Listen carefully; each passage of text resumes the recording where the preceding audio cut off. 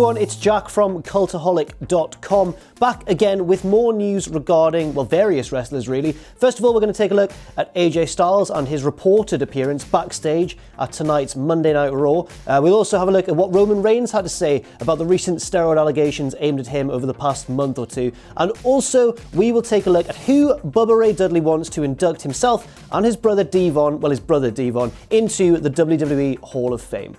All this, and let's just get straight into it, I guess. Let's go. First of all, according to Mike Johnson of PW Insider, AJ Styles will be backstage at tonight's Raw, being checked over apparently by medical staff because he did pick up, apparently he's carrying a minor injury, the sort of injury that, I mean, we're all hoping won't keep him out of WrestleMania because he's got that big marquee match against Shinsuke Nakamura, but hopefully after tonight's Raw we'll have more of an idea. Could he also appear on the show in some capacity?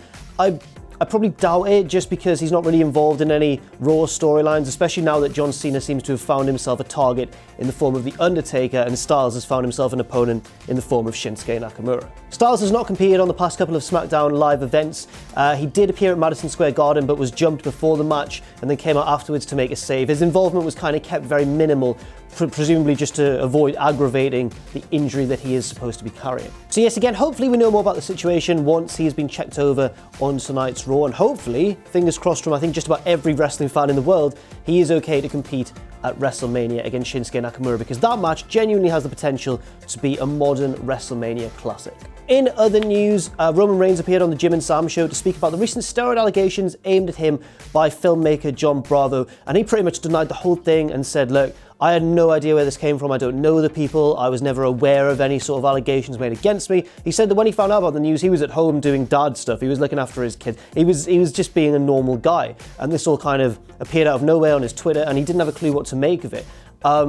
I think everyone's pretty much on Roman's side now, considering that Bravo then released a more recent video and the apparent evidence against Roman Reigns was not there. It was essentially clickbait. It was a clickbait video about a very serious topic indeed. I think we'll all be very pleased for Roman Reigns. I know that he's not a very popular guy for many fans in terms of his character's direction and the way that he's pushed too heavily in the view of many, but I don't think that has any bearing on what we should think of him as just a guy doing his job, as a person in real life, you know, not as Roman Reigns, but as the man outside of the ring. So I'm personally quite pleased to hear this news, and hopefully it all turns out to be true and that he's had no involvement whatsoever. It looks like it's gonna end up that way. Reigns, of course, is set to face Brock Lesnar at WrestleMania 34 for the Universal Championship, a match which it'll be very interesting to see how the crowd respond to it, considering it's another big title match for Roman Reigns at a WrestleMania. And finally, Bubba Ray Dudley on the Busted Open radio show publicly asked Edge and Christian to induct himself and his brother Devon into the WWE Hall of Fame, and Edge agreed, but then again, I don't think this is any official news of who's going to be inducted in the Dudley Boys. From what I can gather over the years, it seems as though WWE have the final say on who inducts who and that sort of thing, but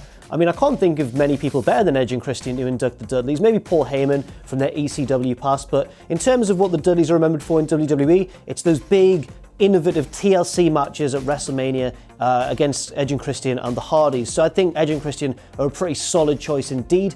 They were always kind of the sneaky heels, and then the Dudley Boys were kind of the wrecking machine, and then the Hardy Boys were the, you know, the go and get them, the little baby faces, yeah, they flip off things. It was really good at the time. It was like one of the best tag feuds in WWE history, and yeah, I do hope that Edge and Christian end up inducting the Dudleys. That's all for now. Thank you very much for watching this quick news update. I've been Jack from Cultaholic.com. You can follow me on Twitter at JackTheJobber. You can follow all of us at Cultaholic, and you can check out our Patreon as well if you wish, patreon.com/Cultaholic. And never ever forget, of course, to join us.